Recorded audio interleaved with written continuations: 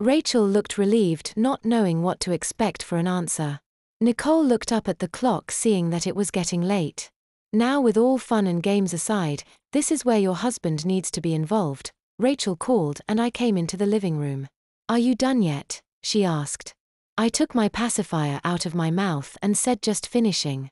Nicole then told me to go and change my diaper and put adult clothes on.